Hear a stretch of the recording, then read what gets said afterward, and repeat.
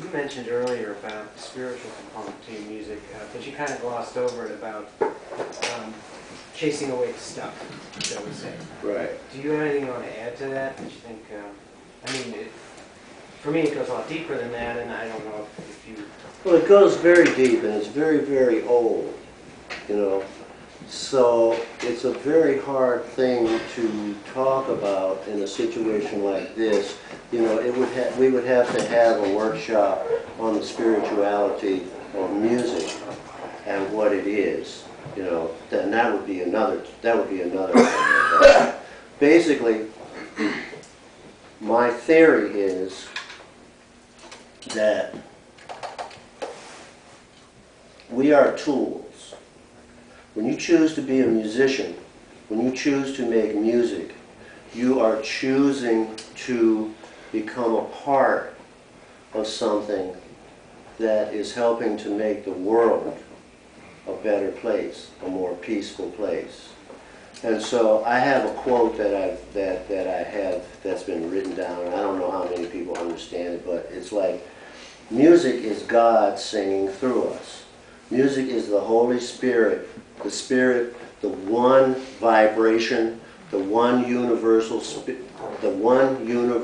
vibration that we are all a part of. We all come from one thing. We all come from this one vibration. We're all a part of the same thing. We're all brothers. And because of that, when you get in tune with the Holy Spirit and you let your music, you give your music to people, and God plays music through you because you have made the you have made the commitment. You give yourself to this. You make a commitment. You say, Holy Father, please make me a messenger of your love. When that happens, your life changes, right? So then what happens is when you play music, it touches everybody because there is a common bond between all of us that is from the same thing. So when you play music, especially instrumental music, music where you're not telling somebody, I woke up this morning and I had the blues and I feel so bad, baby, that I'm going to go jump out of the window. They're telling you what to think, right? Right.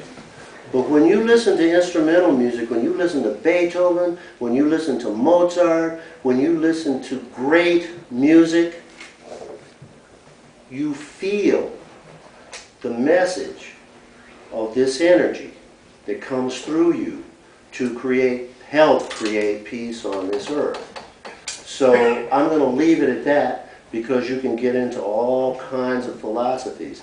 But I'll tell you, after it's all said and done, after all the religions are done, after everything is done, there's one energy, whatever you want to call it, and it's the stuff that nobody can explain.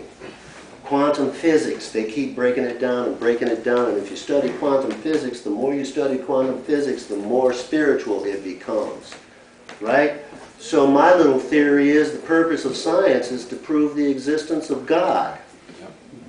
No matter how far they break it down, they still don't know. There's still something that everything comes from that you can't put a number on and you can't point a stick at it. And that's what we are. And one of these days everybody will find that out. Question